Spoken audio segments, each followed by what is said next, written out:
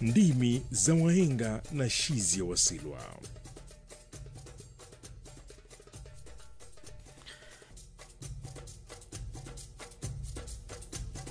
Dunia ya walimwengu ni pana. Upana wa dunia ya wanyama, wadudu na viumbe vingine si haba. Lakini kwa binadamu elimu juu yake ni kitu ghali. Ni sawa na kujifanya tunaona tusivyoona na kujaribu kutenda yasiyotendeka. Mwenye kujua ndiye mjuaji, na thamani ya tofauti hizo ndizo zinazomfanya mtu awe na pua tofauti na mtu mwingine, au kumfanya yeye awe mtu na mbwa awe mbwa. Baba katika maisha ya mwana ni sawa na chumvi, hukoleza uhai na ladha kwa kusimamia miiko na misingi imara. Lakini jamii inapoendekeza akina deadbeat dads, watoto hupata taabu maishani wakakosa misingi imara. Katika jamii inayoongozwa na mfumo dume, akina mama wengi hawana uwezo wa kiuchumi, na wao ndio wameachiwa majukumu ya ulezi, kulisha, kuvisha na hata kuelimisha wana. Sasa basi, huu ni wakati mbovu wa kuwa Mkenya nchini Kenya. Hakuna wakati mbaya kama huu, hasa ikizingatiwa ni mwezi wa kwanza wa mwaka. Wengi walitumia hela zao kwenye sherehe za Krismasi na mwaka mpya. Ndio maana ndita na makunyanzi yanajichora kwenye nyuso za watu wengi wa tabaka la chini. Barabarani watu wamevimba kama mandazi, hawasemi. Ni wakati mbovu kwa sababu mifuko haina hela, imepigwa na radi, kazi hazipo. Visa vya mauaji ni tele, magaidi wanatuvamia jinsi wanavyopenda. Naweza kutoa msururu wa matukio na vitushi bila ya ukomo. Sijataja siasa za migawanyiko nchini na utekelezaji mbovu wa sera. Swala sio iwapo chama cha Jubilee kitagawanyika, swala ni lini kitagawanyika. Tunasubiri tu. Kimsingi hakuna jambo la kulionea fahari kwa Mkenya, lakini kuna jambo ambalo limenigusa mshipa pamoja na neva. Pamoja na kuzagaa kwa maasi katika dimbwi la fadhaa na mahangaiko, nimeshuhudia mayatima na watoto kutoka familia maskini wakisaidiwa na Wakenya wenzao kufikia ndoto zao za kukidhi na kukata kiu ya elimu. Wakenya wa matabaka mbalimbali wamejitokeza na kuwasaidia baadhi yao bila kujali usuli, kabila wala mirengo yao ya kisiasa. Ama kwa hakika hili ni jambo la kupigiwa mfano.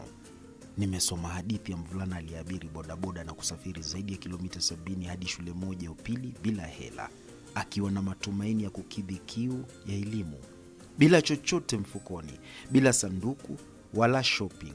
Mwanafunzi huyo anafahamu ukweli kuwa asipojenga mzinga asubuhi, mchana hapatakuwa wala kupata nyuki, na siku zote mficha maradhi, mauti humuumbua.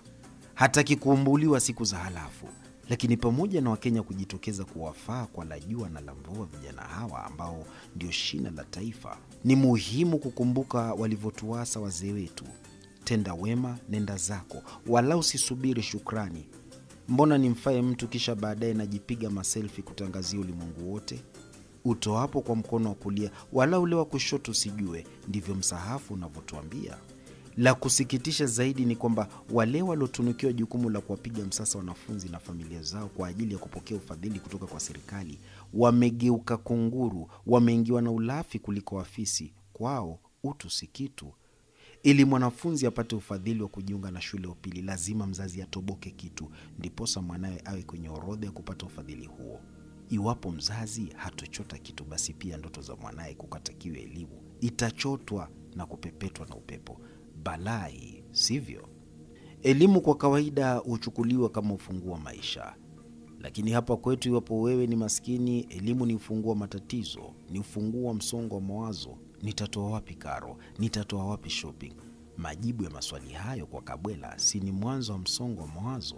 Hizi ni sababu tosha za mzazi na mwanae kuzining'iniza shingo zao kwenye kamba kama popo. Acha nife, niwachie walimwengu tabu zao. Nimesoma hadithi ya kutamausha pia, kama si ya kusikitisha, ya mwanafunzi wa miaka 14 anayepanga kuuza figo yake ili kuhalisisha ndoto ya kujiunga na kidato cha kwanza. Huyu kwa kweli jamii imemfeli.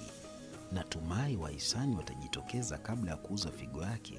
Lakini izingatiwe kuwa anakotokea kuna gavana, mbunge, MCA na kanisa.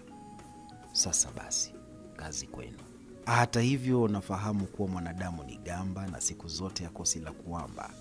Ninapotulia barazani na kamata mkongojo wangu, mara wazo linanijia kuwa dunia haina nafasi ya kuwakumbuka watu wasio na thamani kwayo.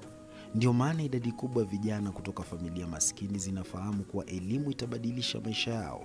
Lakini katika taifa ambalo uvivu, upumbavu, ujinga ushabikiwa na bidii kutwezwa, ni matumaini ya ndimi za wahenga kuwa hayo yote yatazikwa kwenye kaburi la sahau na chandarua cha kiza siku moja.